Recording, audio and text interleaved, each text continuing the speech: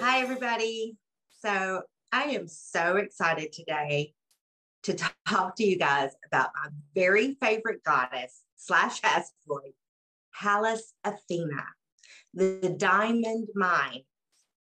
She is absolutely my favorite goddess because she is a badass. She really is.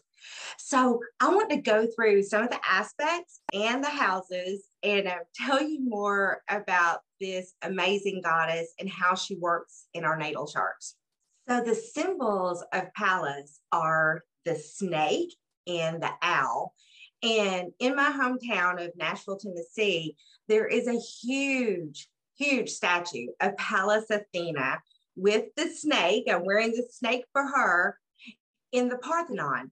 And it is just absolutely beautiful. I think that's another reason that I am so enthralled with this goddess.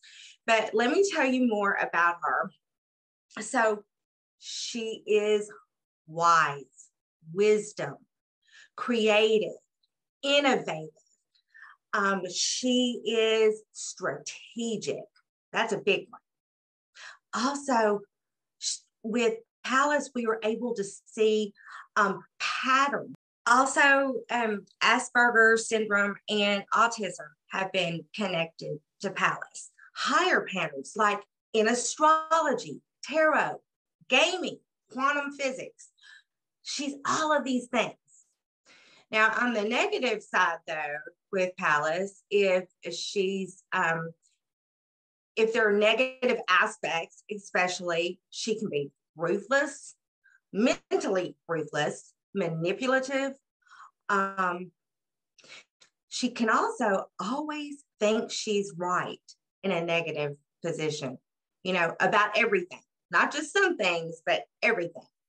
So those are some of the negative traits. Now, let me tell you more about her. It takes her 4.5 years approximately to circle the zodiac, and her orbit is between Mars and Jupiter, but it's really erratic. But the Mars-Jupiter thing I love because she is the warrior. So the mythology is that Athena and Pallas were playing war games, and Zeus was watching. So apparently Pallas was about to get the best of Athena, and he distracted her. So while she was distracted, Athena killed Pallas, which she later felt so forlorn and so bad that she took up her cloak as a talisman and took on the name Pallas, thus Pallas Athena. So Pallas, by transit and progression, can mark times in our lives when we start big creative projects, or when a big creative project ends, or when we have sudden brainstorms of amazing creative or spurts of wisdom about our lives. So she can bring about those things in transit, and also by progression. She also shows up at those times when we feel like we're putting the pieces of the puzzle together, when we feel like we're seeing the big picture, when we finally figure everything out. So I want to go through some of the aspects. So if Pallas is aspecting your sun, you may have a greater understanding of how the ego works. You may have insight into the patterns of the ego, not just your own, but everyone's ego, how that works in their life. You may be able to have insight into other people's lives as well as your own. There's not a lot of negative to say about the sun and Pallas together, except this could be one of those times that you might think you know it all a little. Now, if Pallas is aspecting the moon can be our body as well as our soul and emotions. You may gain real understanding and insight into the emotions of others. I would say that people that have Pallas aspect in the moon probably have a really high emotional IQ because they get it. They understand how someone else's emotions work. Now, at the same time, because the moon is our body, it's also about movement and how we present ourselves, our demeanor. I mean, Bruce Lee has Pallas in conjunction with his moon. And I believe that martial arts are also a part of Pallas gifts because, well, who is better at martial arts than Bruce Lee? Okay, let's move on to Mercury. If you have Mercury and Pallas in aspect, you sometimes when I see this in a chart, especially if it's aspecting Uranus or Mercury and Pallas are an aspect in Aquarius, I automatically think genius. I really do, because I think that when you have Mercury and Pallas aspecting each other, you just strategically know things. You have this way of thinking that you just understand the way things work. You understand the bigger picture in life, and you're able to express it to others. Pallas with Mercury just brings on this mental dexterity. It just brings on a way to put every piece of the puzzle together. You know, I know you've seen people that are really smart and they can look at a Rubik's Cube and it goes together. That's kind of how I see Mercury with Pallas. You just have this ability to see things that other people can't see. You see the pattern, you see the way it works, you see the mathematical problem and how to solve it, and no one else can see it. Okay, if you have your Pallas in aspect to Venus, I love this one. This is a beautiful aspect to have. With Venus and Pallas, you have the ability to see patterns in relationships, patterns in monetary systems. You have this ability to understand what's going on in relationships, and would actually make a great counselor with this, with these aspects, if they're in harmony, like the trine or the sextile, or maybe even the conjunction. But financial planning would also be a good career choice for someone with Pallas and Venus together. But I think you can also see the patterns in beauty. You know, how different people or nature or whatever you find beautiful, you see a pattern in it. You see symmetry in it. And I think that's one of the nicest aspects to have with Pallas. But her real venue is probably Mars, because Pallas is a warrior. This gives you strategy in war. This gives you strategy for the fight. It's your actions. You understand, you see the patterns, how things work when you go to battle. Now, this could be any battle. It doesn't have to be like a world war battle. It could be a battle for anything, but you can see how it works and know how to strategize if you have Mars in conjunction or trine or sextile to Pallas. Now, it could be if you had the opposition or the square, this could be a little bit more negative and I think manipulative a little. And maybe I kind of see this as you understand the patterns of battle, but you don't fight fair, maybe.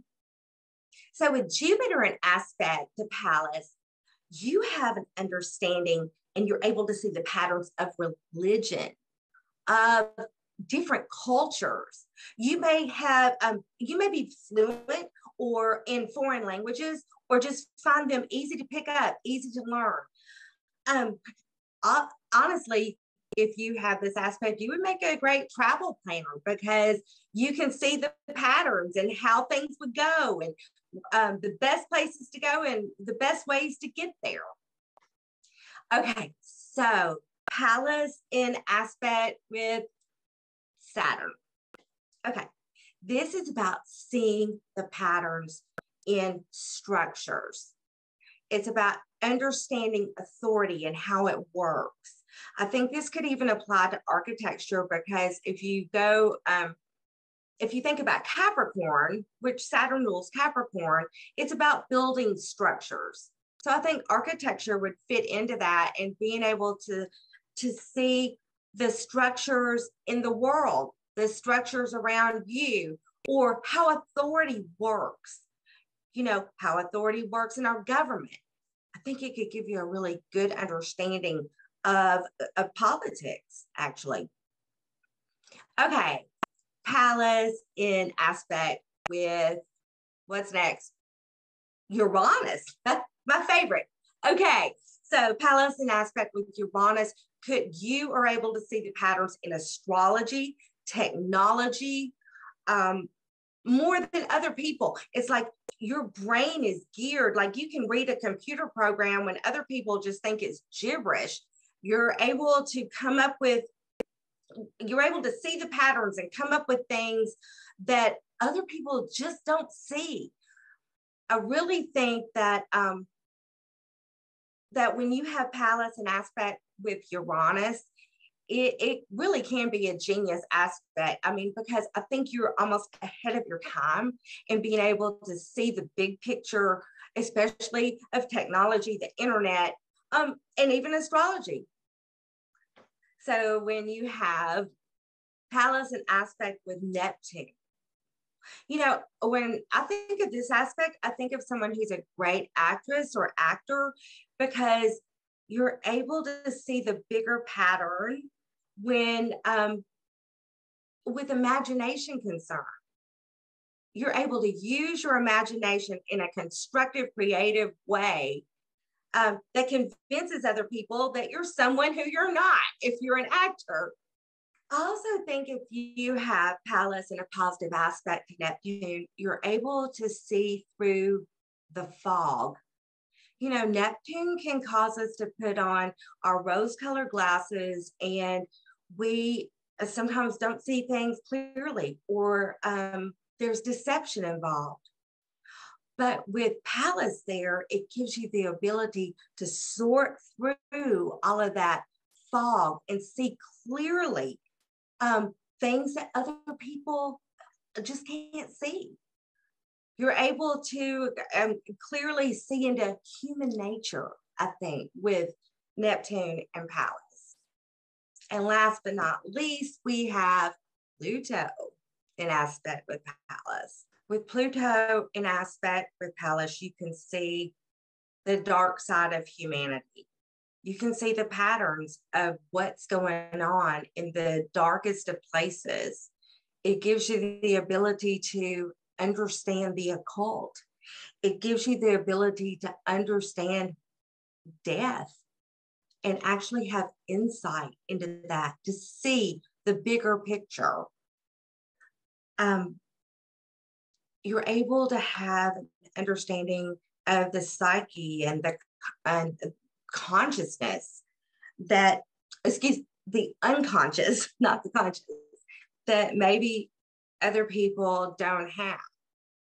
I also think, though, if Pluto is in a negative or non-harmonious aspect to Pallas, that's when there can be ruthlessness and manipulation. So let's go through the houses. Where do we have Pallas in our chart? Let's kind of see how it might work. So let's, of course, start with the first house.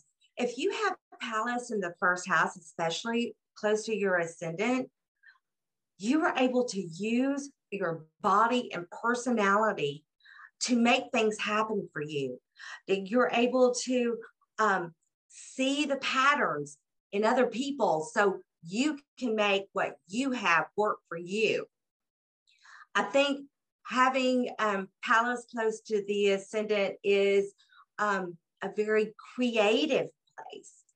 It's a strategic place. You know how to use yourself to make that work for you. Well, let's, for instance, Britney Spears has Pallas on her ascendant. She was able to use her body and talents to work for her, to bring her to a place of fame. Now, let's look at it another way. Charles Manson also has Pallas on his ascendant, and he was able to use his personality to manipulate and cause pain in others. He was a master manipulator, though. People believed him. They believed what he said. His personality was kind of larger than life. And I think that Pallas on the ascendant enhanced that. So I think the second house would be a really cool place to have Pallas, because you would be able to see the patterns in economics, see the patterns in beauty, even see the patterns in cooking. I think that the great chefs of the world are able to strategize and use this creative process to create things that other people can't. The creation of new hairstyles by a hairdresser. And for sure, the economic side of things. I mean, if you have Pallas in the second, you may have the ability to see the patterns in the stock market and know where it's going next and know how to capitalize on that and make money. Now, a few people that have Pallas in the second house, we have Snoop Dogg. I love it. I mean, he was able to see the way hooking up with Martha Stewart would be good for him. I mean, right? And make money from that. We have Ariana Grande and Alicia Keys. And I think all three of those are great examples of a second house Pallas. All right, let's move on to house number 3. I think having Pallas in the third house gives you the uncanny ability to communicate and understand speech patterns, or to look at sentences or poetry and be able just to put it together, to see that big picture. The third house of Pallas, I think, is probably one of the ones that, if it's well aspected, when I see that, I think, wow, this person has some genius in their personality, because that ability to see communication patterns is amazing. And Pallas in the third, because that makes me think of Mercury, really. I think it gives you just this ability to be creative in your own speech and to make things happen. Maybe publish something. If you have Pallas in this house, publish a book, publish poetry, publish a song, because you have the ability to see into those words and make things happen. So here's some people that you may know with Pallas in the third. We have Princess Diana. Now, don't you think that her ability to communicate with others was what made her so beloved by the world? I do. I think it was her ability to speak to the very poorest and most needy, and then also stand up to the queen. And so she was able to do all of that.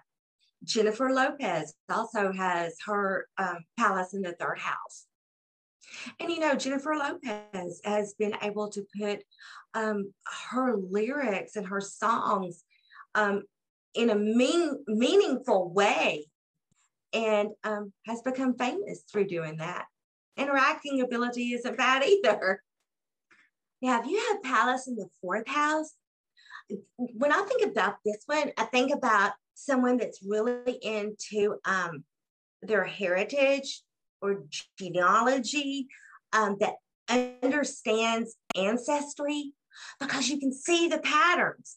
in your ancestors. And you know, the fourth house is all about our ancestors, but also since it's about our home in real estate, I mean, you could see how to put a room together, all the little details. You know, Pallas helps you see the pattern going through the house and how it might look better this way or look better that way. Also, see the patterns in the real estate market. When's the best time to buy? When's the best time to sell?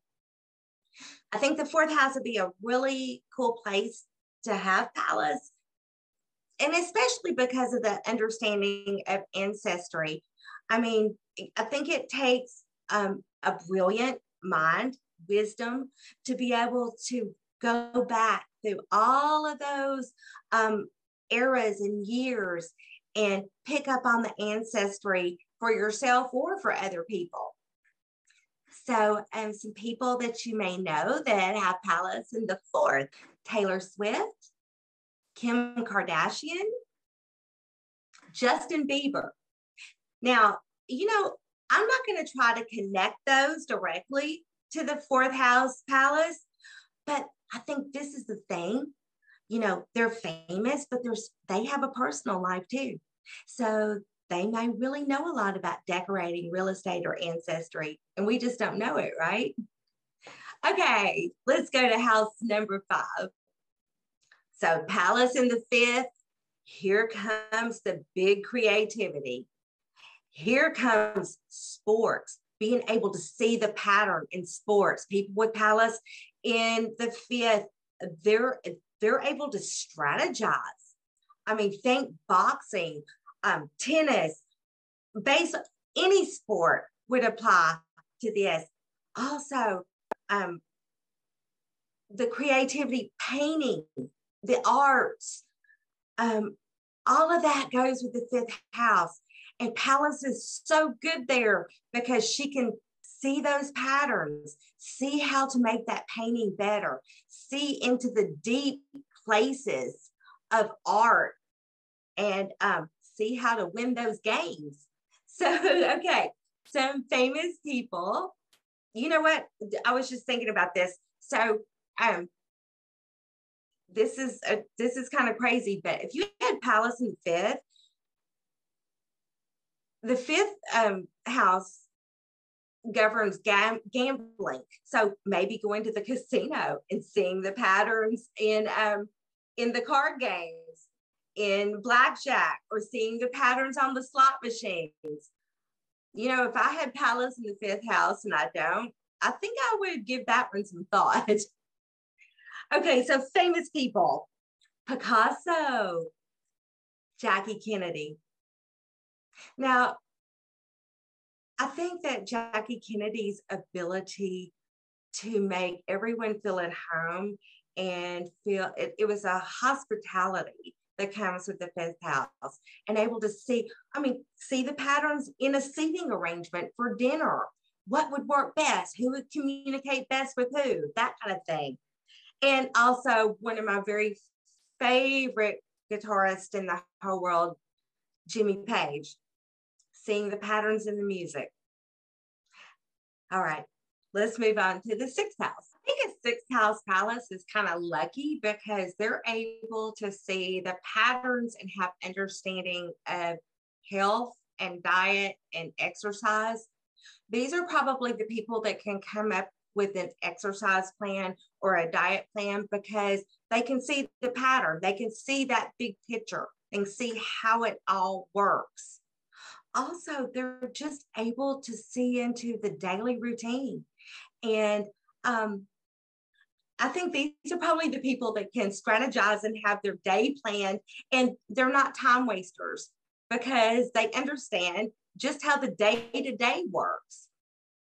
So some people that have a sixth house Pallas: Mark Zuckerberg, Sigmund Freud, and Bill Gates. Pretty interesting, huh? Okay, let's move on to the seventh house, because the seventh house is all about other people. So what if you could see the patterns of everyone else? What if you could see the patterns in relationships? What if you could see the patterns in your open enemies and know how to strategize against them or have a strategy to befriend them?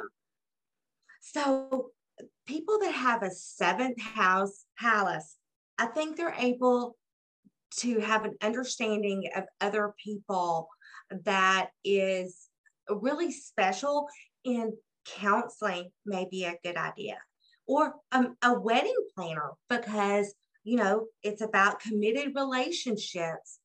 Also the justice system, the judge that can sit and see the bigger pattern or understand what's really going on underneath, see the bigger picture to bring justice to a situation.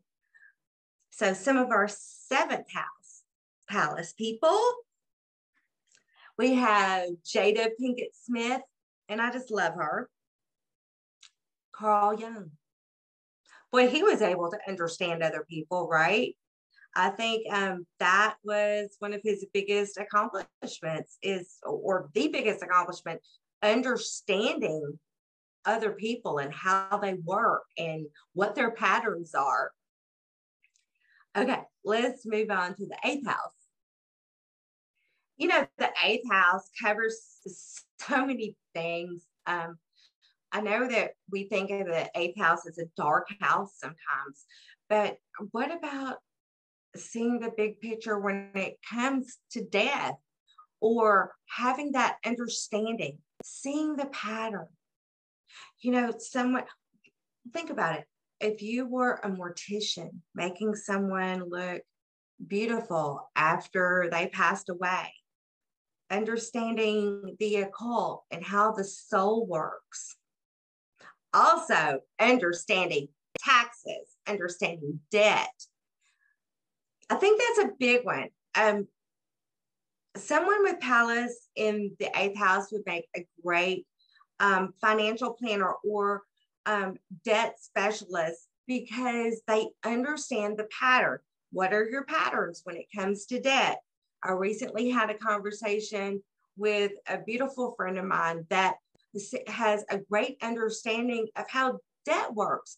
And I wondered if her Pallas was in the eighth house, because that's a great place for just seeing that big picture. And you need to understand that when it comes to those things, when it comes to debt and taxes, because there were so many little details. So being able to pick it apart and see the big picture is so important.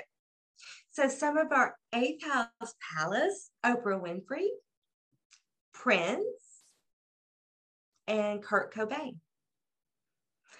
All right, let's move on to the ninth house. Pallas in the ninth, you would see the patterns in foreign matters,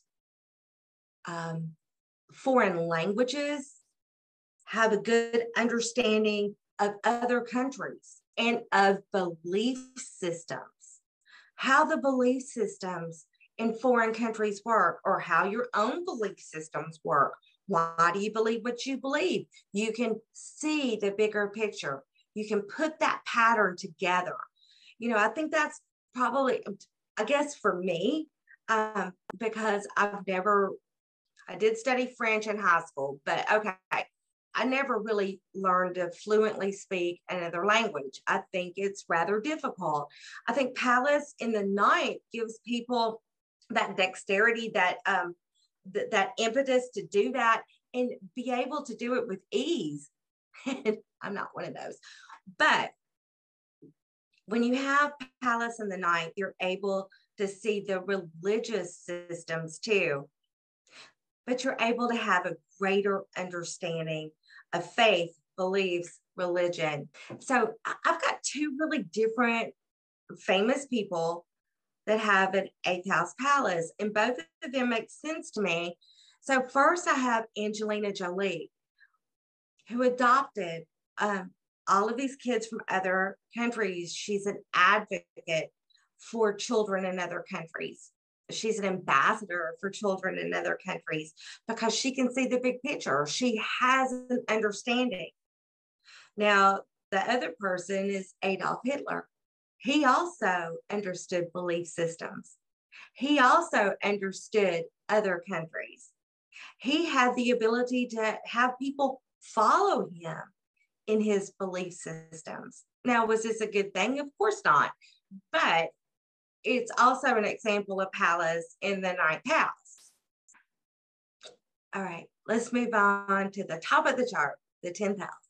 Ability to see the patterns in fame, in fortune, in this understanding of your own place in the world. All of this is about that 10th house. The ability to see the pattern in your own career or the career of others or where you're going. The ability to see maybe a child and what they're going to be like when they get older. Understanding the patterns that go with different people and what their place in the world might be one day. Understanding authority, understanding politics, having that ability to see the bigger picture, the patterns in politics in all countries, understanding governments, justice. All of this goes with that 10th house. And I have some good examples for you. We have Martin Luther King and JFK. I don't think I need to say anything about those. And also one of my favorites, I have Eminem. And you know what? I think he was able to see himself as a rapper. If you know anything about Eminem, and I'm not going to go into all of it, but he was able to see fame and fortune for himself, and he got there. Okay, let's go to the 11th house. I think the 11th house is a lot about seeing the bigger patterns in friendships, relationships, organizations, seeing how they work, how they fit together. I like the 11th house. It gives you insight into cults, into any organized activity, into friendships, seeing the bigger picture. Is this a part-time friend, a full-time friend, or is this a friend that's pretending to be a friend? Having an understanding of those things is all part of the 11th house. Also, knowing the bigger picture for yourself, for your own wishes, for your dreams, for being able to put the pieces of the puzzle together in order to get there. Wouldn't that be cool? I kind of think Pallas in the 11th would be a really nice place to have it. And here's some people that do. Bruce Lee, who I mentioned earlier, has Pallas conjunct the moon in the 11th. Also, Gordon Ramsay has it in the 11th. Boy, I think he's has a pretty good understanding of organizations, don't you? All his restaurant groups, that's an organization, right? And also one of my favorites, I have a huge crush on Lenny Kravitz, and he's also an 11th house Pallas. I think having Pallas in the 12th house is pretty special.